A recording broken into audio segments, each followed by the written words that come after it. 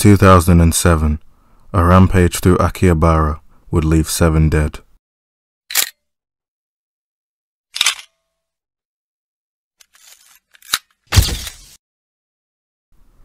The perpetrator was Katō Tomohiro, a Japanese auto mechanic from Aomori. In his youth, he lived a typical life for a young man from a small Japanese town. He worked hard, went to a good local school, and became an elite when he joined the prestigious Aomori High School. Continuous pressure from his parents to perform well, however, began to take a toll on Tomohiro, and this was exacerbated when he began to fall in his school rankings. His mother in particular held him to strict standards, meaning if he made any mistakes, she would enact cruel punishment, like forcing Tomohiro to eat scraps of food from the floor, and forcing him to stand outside for long hours during winter. After school, and after failing Hokkaido University's entrance exams twice, he trained as an auto mechanic and worked in Saitama, but his mental health was damaged from the trials of his younger life and his failures, and he attempted suicide by driving into a wall.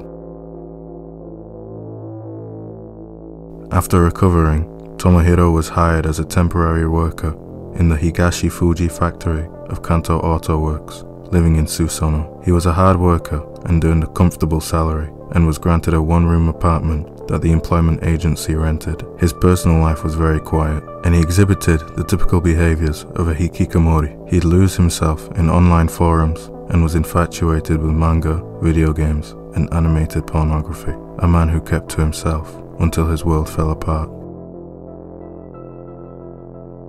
In the morning of June 5th, 2008, Tomohiro showed up to work around 6 a.m. to find his work clothes were missing. He became livid and began to shout, prompting a colleague to alert their boss. However, by the time the boss came back and his colleague returned with his new uniform, Tomohiro was gone. He returned to his apartment under the assumption he'd been fired and posted several messages online complaining about what occurred. It is believed that this was what would cause the massacre. On June 6th, Tomohiro purchased knives, a telescopic baton, and a pair of leather gloves from a military supply shop. The next day, he came to Akihabara to sell his PC and some software to raise money to rent a truck. Then, on June 8th, Tomohiro drove 100 kilometers to Akihabara. Then, after waiting for shoppers to gather, he ignored a red light and rammed into a crowd, killing 3 people and injuring 2. He then leapt out and began to stab bystanders, killing 4 and injuring 8. Police chased and cornered him in a narrow alley before holding him down. 5 died at the scene, and the other 2 died from the wounds sustained.